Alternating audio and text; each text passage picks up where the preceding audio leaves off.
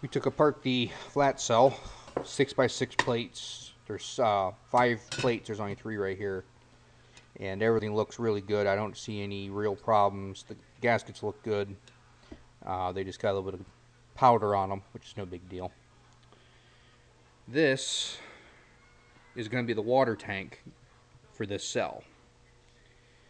It's a 6-inch diameter PVC pipe. I could not find a straight piece, so I had to have this, so it's just going to be some extra water in there. With the tubes. This one's going to my Jeep Wrangler. And I expect to see 8 miles per gallon more on the efficiency on the highway than I did with this. I was getting 3 with this. This is considerably larger, to give you an idea.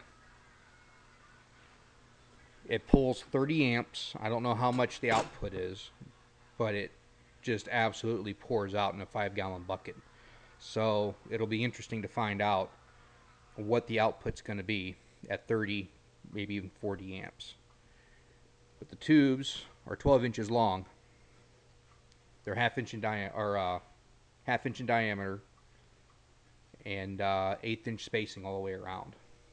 All stainless steel. We have our electrodes, of course. Once the cap is on, we will cut this, and we'll use battery terminals, very similar to this, to attach everything. Right here's the pulse width modulator. It's 30 amps that I have not yet gotten to work right, but these are my test batteries. They're 850 cold cranking amps.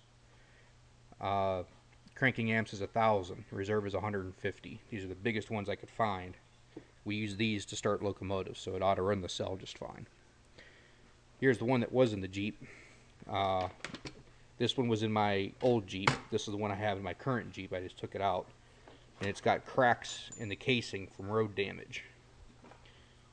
But this one has, I think it's 15 plates in it. And it was putting out about 2.5 liters per minute at 15 amps.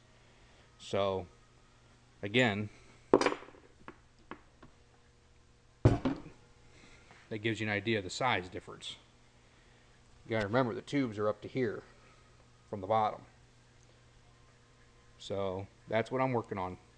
It's not as pretty as your stuff, John, but we'll find out if it works.